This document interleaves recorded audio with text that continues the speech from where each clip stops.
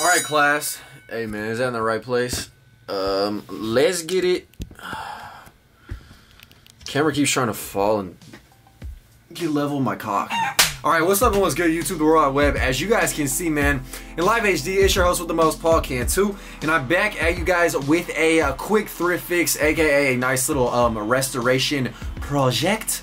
And we got two Tommy for Your Mommy kicks to actually restore. Both of these were found live and direct in the thrift store, believe it or not. So the first pair we're going to start off with was found by my homie Matthew, aka One Subject. So if you guys want to like stay up to date with someone who does really dope photography, go ahead and fuck with my homie. He takes a lot of pictures for me, is really talented, so I love putting talented people on in my videos. But yeah, man, the shoes we have up are these Tommy Hilfiger hiking boots. And these are really cool. They're like olive tan, they have red laces, blue interior, really cool Tommy flag on the tongue, and then they have these nice little black bottoms with the Tommy flag and the red pull tab on the butt. So yeah, these shoes are just very dirty, so I want to go ahead and fix those up. These I don't think will take all too long to rasterize, but this is basically what you guys will find if you're thrifting, and you may be deterred from grabbing kicks if they are dirtier, like these. What are those? So yeah, bro, these have definitely seen better days. The outside of the leather is really beat up. It has a lot of dirt blemishes and stains on it. The inside definitely needs to be cleaned, and unfortunately on the bottom you're missing a whole entire Tommy flag, which is an absolute travesty. But these shoes still have a lot of life in them, and they actually are my size. So I copped these off the homie at DFW Vintage Swap Meet, and it finally is the day to rejuvenate these kicks, bring life back in them, and actually rock them. So anyways, guys, without further ado, we're just gonna go ahead and hop, skip, and jump into this little quick thrift fix restoration of some Tommy kicks, and do it. Let go.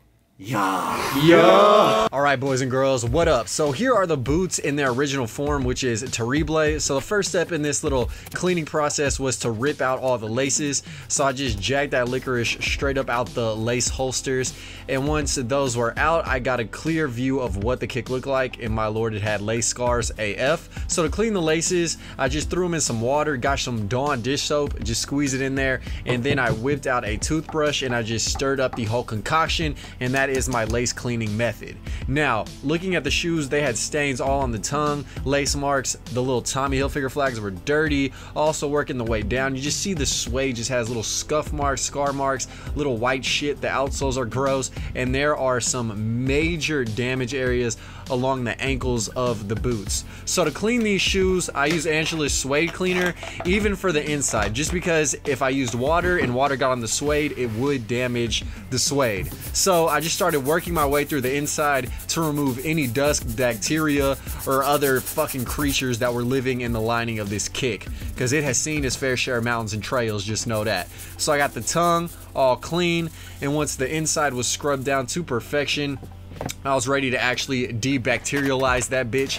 So I used some fresh fogger. That is the time tested and true technique for killing germs. I sprayed it all on the inside of both shoes, and then we were good to go in this hoe. Then I whipped out the Angela suede cleaner and I poured it in half a little like plastic bottle that held some Coca-Cola, and then I started cleaning the suede uppers. So again, if you guys are cleaning suede, you have to use suede cleaner. It is linked down below in case you guys are bi-curious as to what I am using. But yeah, so you start off by just gently rubbing in the suede cleaner in one region, so that's the olive suede right here. Then I did the inside as well, and I lightly, and I mean lightly, just wiped off the region with a towel just to speed up the drying process and to remove any dust like fragments and filament that's all upon the suede. Then I got the suede cleaner, I hit up that tongue. Now unfortunately, these scar marks on the tongue I'm not able to remove just because that is permanent suede damage. And then I did focus on the flags a little bit just to clean those suckers up as well.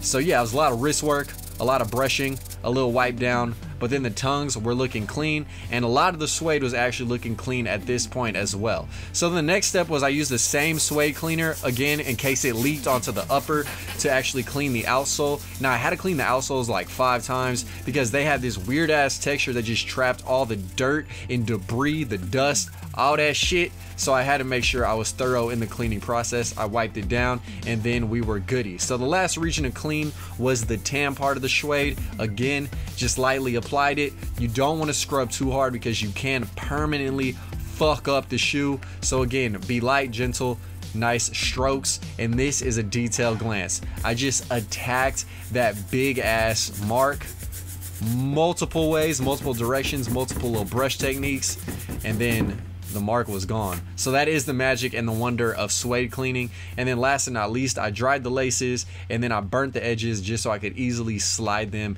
into the little eaglets of the shoe. So right here I'm just melting the end, getting it nice and hot, and then I actually got out some pliers to shape it a little bit. I added some paint on the ends, which you guys don't see, but just know I did that shit. And the laces were good, so I just threw them in the shoe. And that's pretty much all there is to it when cleaning some Tommy boots. And I honestly was pleased with the result. Honestly, I'm not gonna bring them back, they're over 20 years old, to the original form, but they do look very clean and are wearable and don't look dirty as fuck. So I was pleased with the process, and that's all you guys have to do to restore some Tommy boots. And here's shoe number 2, my lord. It's the Tommy Icon sneakers. Look at this 360, dude. These shoes are disgusting as fuck. So these guys I definitely have to handle in the same method that I handled the boots, which was first and foremost to rip out all the laces in these guys right here. Then I went ahead and rotated the shoes to the side for all the great angles. Got a cup with water, the Dawn dish soap, and you guys already know the process. Just stirred the laces up in there, let them marinate for a little bit, and I'll dress them in a second. But first, oh my holy hell, look how disgusting the soles of the shoes are. So I had to use my bootleg lint roller, aka tape, and a brush to remove all the sediment and disgusting fungal matter on the bottom of these little insoles.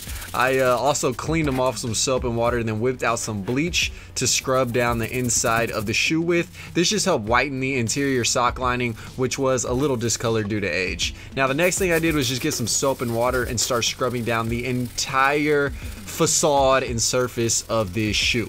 So I had to get in all the crevices nice and deep. Like, I had to really push it to the limit on the outsole with the Tommy Hilfiger letters because dirt was just melded to each and every single vowel and consonant on that bitch. Then I got a towel and just wiped it off as well. And then I started hitting the little like sewn woven material on the top with some Dawn and water once again. It is just a time-tested and true concoction for cleaning. Then this is really the crucial step, guys. I got out some nail polish remover and some little like cotton swab pad things, and I just started wiping down the shoe. You guys can literally see the shoe go from like this off-white yellow color to pure cocaine because I'm removing this clear coat of paint and getting to that pure white layer, and that is absolutely beautimous, as you guys can see on the booty of the shoe. A world of a difference on that ass. So I also use it to get some tough little scuffs and just to clean up the outsole. Then to wash off all that nail polish remover, I just clean the shoe once again, wipe it all the way down, and that pretty much is the level of whiteness we're gonna have on it. Now there were these little glue marks from where I guess the outsole was adhered to the upper, so I went ahead and just whitened that down with some cocaine paint, and just had to get all the details. Now fortunately I had this dramatic conversation with the female while I was doing this, so I didn't capture that many angles. But the next part of the shoe that I did hit up were the little woven regions, and they were really gross and definitely not white, so I watered down some white paint and actually started painting those regions as well. I had to add a few different coats, and I did water it down, that way I could preserve the texture of this woven like ribboning, and that is exactly what I did. So I hit it with a giant brush, then I got in all the crevices with a tiny detailed brush, and I probably did about 3 to 4 coats until it looked nice and even Stevens in that bitch. And there it is, man. And just as a little reminder, here's the shoe that I cleaned up, and this is where it came from. Like, look how disgusting that is. It is a world of a difference, I'm telling you guys, and all I did was once again just clean them up. So here are the kicks on feet. I did spray some finisher, some nice Krylon matte finisher on these guys just to seal in the paint job, but they look pretty good on feet. Obviously for a 20-plus-year-old shoe, these things look great. A little bit wrinkled, but hey, ain't nothing to worry about. I love the way they came out. and now they're actually rockable, baby. The OG Tommy Icon sneakers. Skirt. All right, guys, so I just want to conclude this video by saying thank you guys so much for watching. This just goes to show that you can easily transform thrifted shoes with just a little bit of that TLC, the learning channel. No, but for real, man, as a side note too, these boots are gonna be for sale on thriftheavenvintage.com. That is my vintage website, so if you guys would like to acquire a pair of vintage Tommy boots and wear size 9 in US men's, then here you motherfucking go. A link is in the description down below. Also, sorry about my vulgarity if your like grandmother was in the room or your really Christian girlfriend. I also have these little Tommy Icon sneakers that are remaining in my personal collection just because they are my size. They're gifted to me by one of you guys, and they're honestly just very dope shoes all around, and I really look forward to building some fits with these. But yeah, man, thanks for watching. Live the dream, eat that vegan ice cream, and I'll catch you guys next time.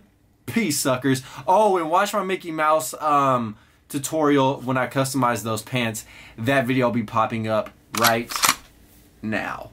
Killing these songs, leaving a bloody life I roost to. And I'm in it to win it, so I'm somebody that you should get used to.